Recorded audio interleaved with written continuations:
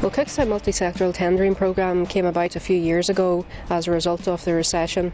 We found that a number of companies were contacting Council asking for support in terms of tendering.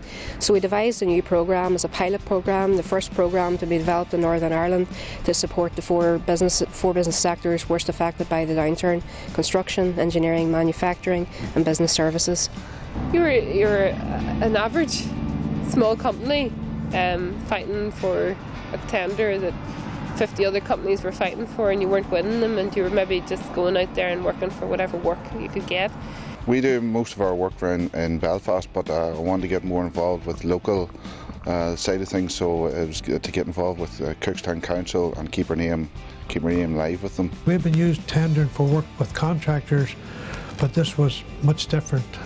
You're tendering for work with you had to have your balance sheets, accounts, you had to have health and safety. We knew that we could do what the huge companies were looking for. It was just getting through the door. We knew we could come out here and do the big projects.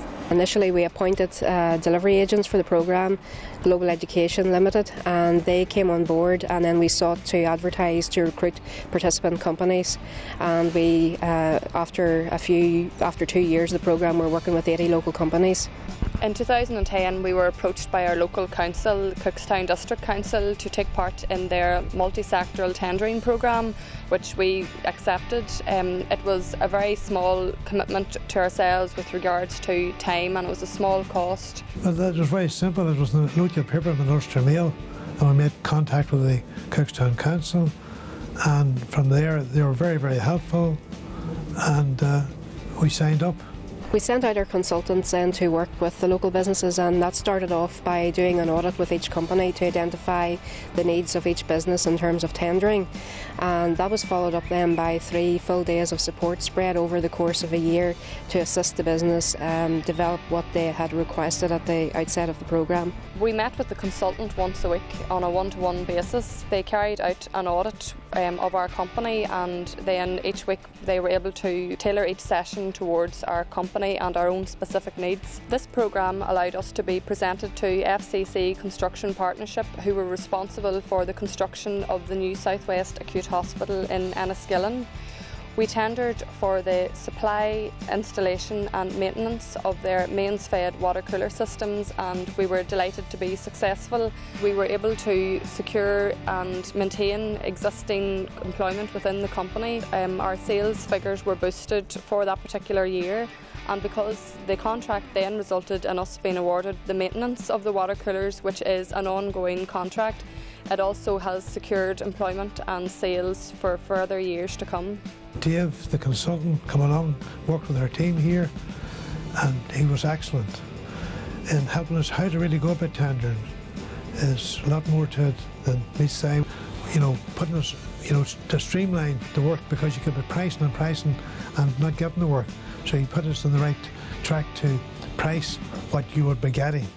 We spent £100, that's the outlay, and it is, well, first of all last year 400,000, and we're hoping to push that up to 1 million. So that's a good investment, isn't it, £100? We got involved with Janice and Jail just to make sure that our documentation and systems were up to scratch, such as health and safety and our ISO standards. So Janice helped us out by evaluating what we had done to date and give us a lot of advice on where we can go forward. Janice gave us contacts with our clients such as H&J Martin and FCC, and tendering opportunities, especially what's available online. It's helped us to win contracts in the value of £2 million of revenue, and it's left us in a far better place now that the systems are in place, looking for opportunities going forward. FCC were the main contractor in winning the hospital here in Enniskillen.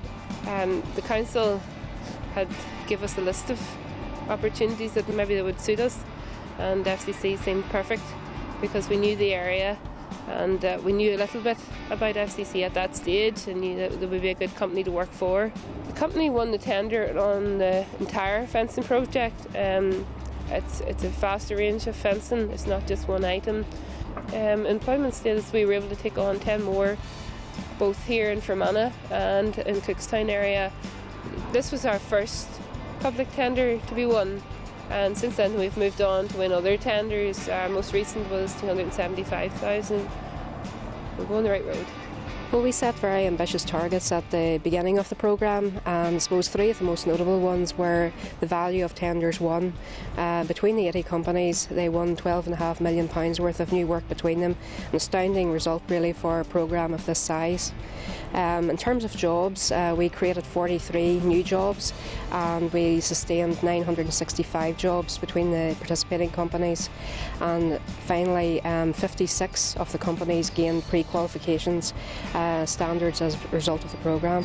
They're a great idea for any company, large or small, and it's very plausible for any companies who maybe need that push to break into a larger or into a new market. Local companies should be right on this right away, get onto Cookstown Council, and it's well worthwhile, it's low cost. We would recommend anybody to go for the multi-sectoral tendering programme. For a small investment, you get a lot out of it. I think the results of the programme speak for itself, and we will encourage others to participate in the new programme that we're about to launch in the next few weeks.